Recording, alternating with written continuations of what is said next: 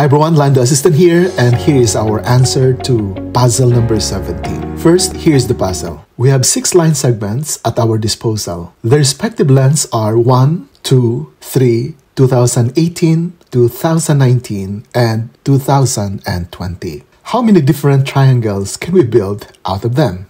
And explain your answer. You can pause the video and see if you can solve this math puzzle. And if you already know the answer to this puzzle, please write them in our comment section.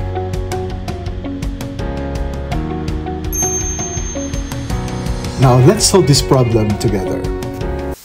In order to solve this puzzle, we need to recall first the concept of triangle inequality. The triangle inequality states that the sum of the lengths of any two sides of a triangle is greater than the length of the remaining side. Let's begin by drawing this blue line segment and let the length of this blue line segment be equal to B. Then let's draw this other line segment and let the length of this pink side be equal to A. Now, the value of the third side would depend on the size of the angle between the intersection of sides B and A. And so we can form this third side. But notice that the blue line can be rotated counterclockwise this way, and the pink side can also be rotated clockwise direction that way.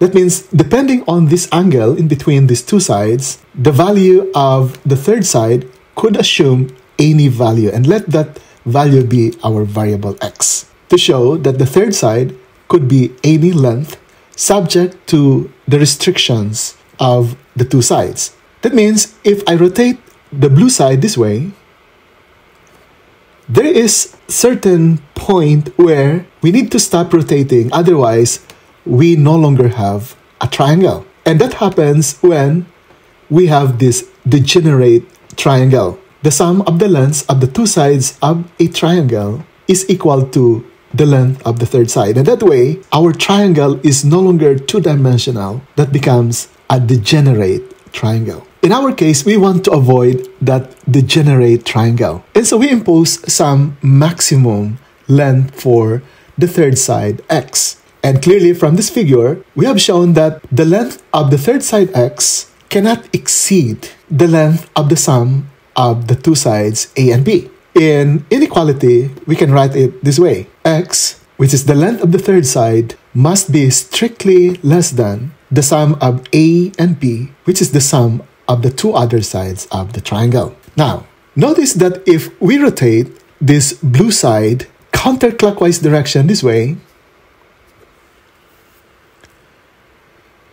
there is also this positioning where we need to stop, otherwise we no longer have a triangle. And that happens when the two sides A and B coincide with each other, and therefore the third side, x, must be the difference between the longer side and the shorter side. That means there is also some minimum value for the length of the third side, x, in order to form a triangle. And so we impose this condition. The difference between the two sides must be less than the third side. So the minimum length of the third side is A minus B. The maximum length of the third side must be A plus B. And writing these two inequalities as one continuous inequality, we can now write it this way. The third side, x, can assume values between this minimum value, A minus B, and the maximum value, A plus B. And this is now the concept that we are going to use in order to solve our math puzzle for today. So, applying now this concept to our puzzle, notice that we have here lengths 1, 2, 3, and 2018, 2019, and 2020.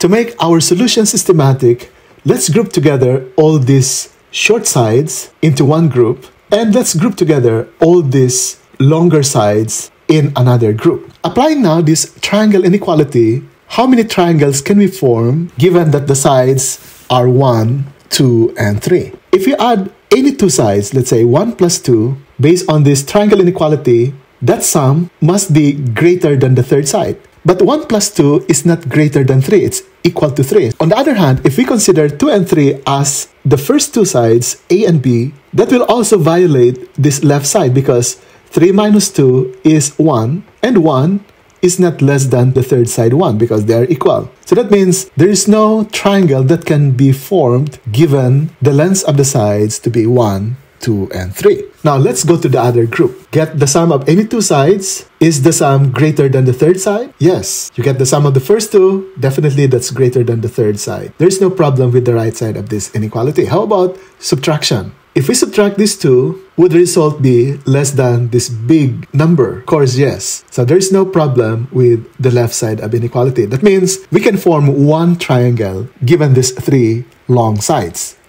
So we now have one triangle here.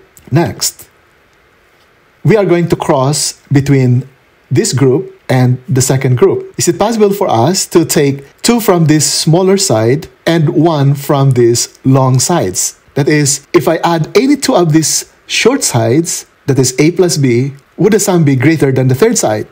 That's not possible. If I add 1 plus 2, it cannot be greater than any of these numbers here at the right. Even if I add the two bigger numbers here, 2 plus 3 is 5, that cannot be more than any of the elements of this second group. So we cannot have 2 from this side and 1 from the second group. So the third case, 1 big and 2 small would result to a 0 triangle. Then let's go to our fourth case. Let's take 2 from the bigger group and 1 from the smaller group. So let's begin by taking 1 and combine that with any of these three sides. We have 1, 2018 and 2019. That cannot be a triangle because if we add 1 plus 2018, that is a plus b, that is not greater than 2019 because 1 plus 2018 is equal to 2019, not greater than 2019.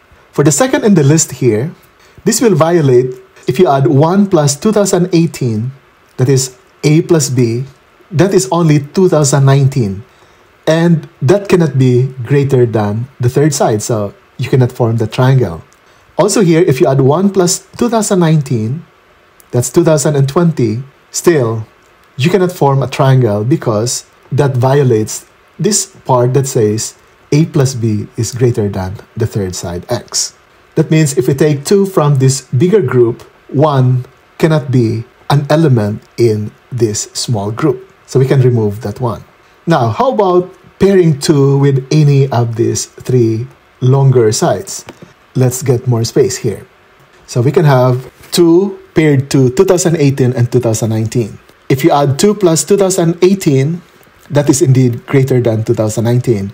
If you subtract any two sides here, let's say 2019 minus 2 is 2017, that is indeed less than 2018, or you subtract 2 and 2018, their difference is 2016, and still that's less than 2019. So there is no violation with this triangle inequality.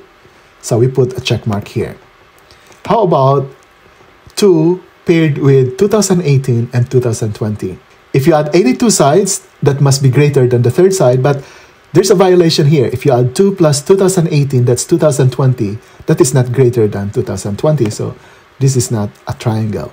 So this is a degenerate case of a triangle, which we do not count in this case. Next is pair 2 with 2019 and 2020. The sum here is greater than the third side, yes. The difference is less than the third side, that's also correct. You can check with any combination of the sides here, and still this triangle inequality is not violated. So we put a check mark. Then starting with 3, pair that with any two sides here, let's say 2018 and 2019. If you add any of the two sides, that is greater than the third side. If you subtract any of the two sides, that's less than the third side. So there's no problem. And then the next case is 3 paired with 2018 and 2020. If we add, that's greater than this. If we subtract, that's less than the third side. So there's no problem. And finally, 3 paired to 2019 and 2020. And again, there is no violation with the triangle inequality. So, considering all these 4 cases, how many triangles do we now have all in all? We have 1 here, there's another one here, and 3 more here. A total of 6 triangles that can be formed using these measures of the 6 sides. And so this problem is now solved. Thank you very much, and we hope to see you again in our next video. Bye for now.